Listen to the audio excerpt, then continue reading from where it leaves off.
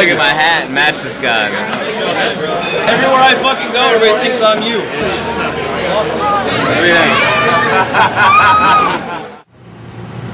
The last day of the Slayer tour, we're sitting in the parking lot in Denver. I had purchased a really sharp machete. Apparently he was walking off the bus with his big machete in his pocket, and it kind of, I don't know if he unlatched it or something happened, he spun it and it fell out and just almost severed his big toe. You'll see the surgery when we get there. But I think he was actually using it to clean his toenails. Random randiness. Yeah, buddy. Wait till you see this one. We went to the doctor, Dr. Buzz, believe it or not, that's his name. He stitched me up. Yeah, it's pretty gnarly.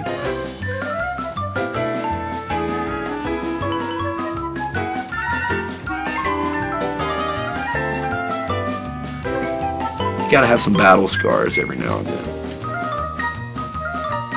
The shape. Just merely a flesh wound.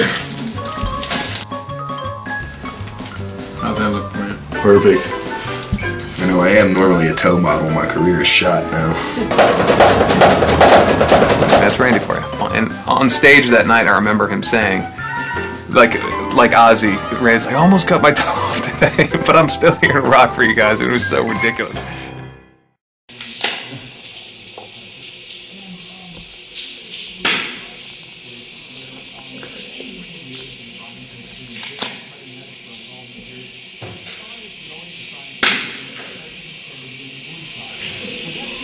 I guess they figured out that if they don't respond, it's no fun for me.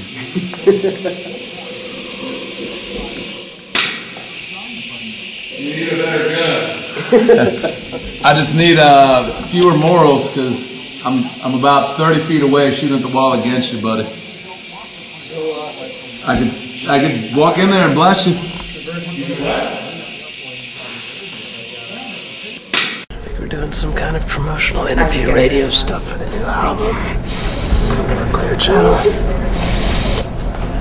I haven't brushed my teeth today because I can't find my toothbrush. Randy cut his foot off. Let's go home. Clear Channel Monique speaking. How can I help you?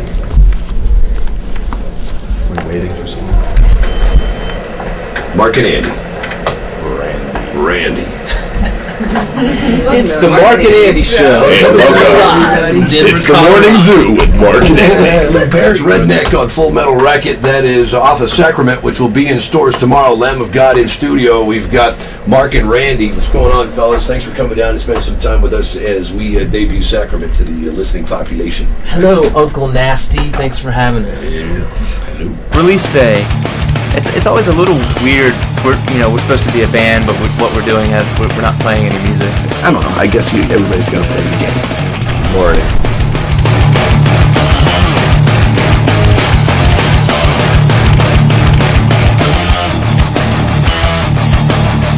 First day hits, projected in the top 10.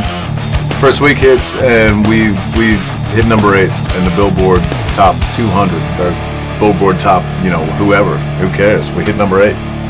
It was bigger than we even thought it could be, ever.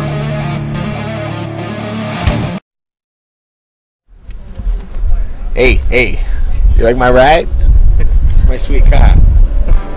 I drive around Long Island in this car. Jay, our light guy, stops by With his Camaro. Campbell's giving him a hard time about his car. Jay's like, oh, you want to, take it for a ride? Campbell's like, yeah, definitely. What they call Grand Theft Auto. Really, that thing was busted long before I got in the fucking seat. Automatic. Take it on the street, it'll burn out, smash right into the back of the van. Totally fucked his transmission. I thought it was give it a little gas and then from neutral dropped it into drive. Yo, you like my fucking car? My car's whoop ass. I don't know if it was the metal shavings of the transmission or Jay's insides falling apart, but it was a loud sound of very bad news for that car.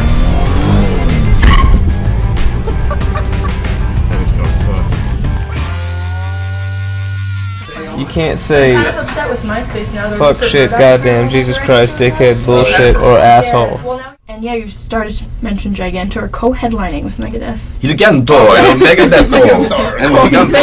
Featuring El Grupo Fabuloso. Megadeth.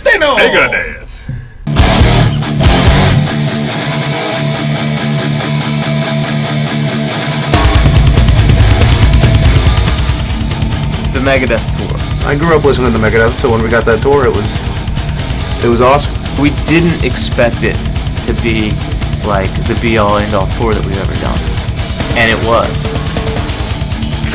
Here we are again. You know, we just got done with Slayer. Now we're on the road with Megadeth. It's like, we made it, man. This is awesome. By far, the most influential band to me personally out of any of the established metal acts. He'll always be the guy that made me want to do this. So, you know, he can do whatever he wants. In my eyes, it's cool.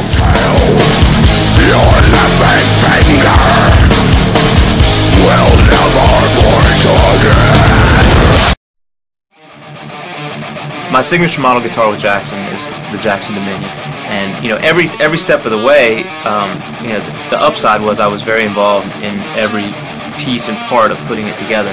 The downside was there was a lot of trial and error for us to get it exactly where I wanted it to be. Just trying to figure out what size, width, shape, neck we're going to put on the guitar, because so far we haven't got one dialed in yet that feels 100% comfortable. We've got a bunch that feel 100% uncomfortable. What's that one all about?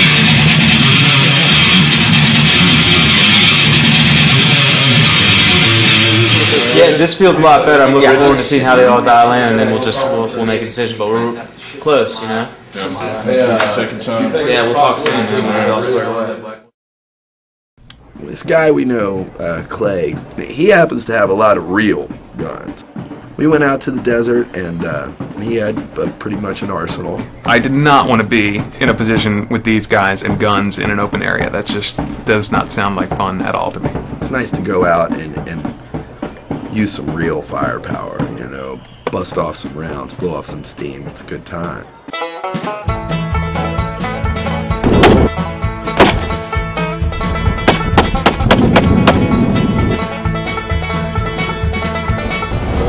This big comes out that big.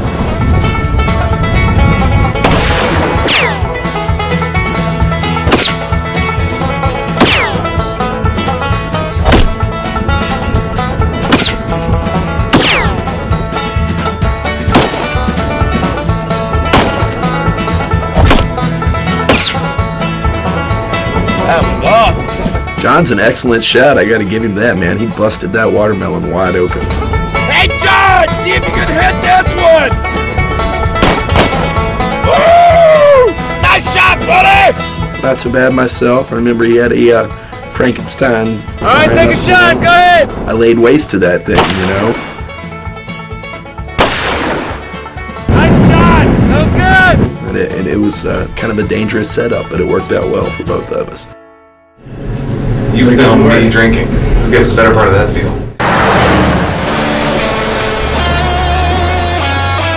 Days off on tour. A band like Lamb of God tends to play 5 or 6 nights a week when we're on the road, because if you're not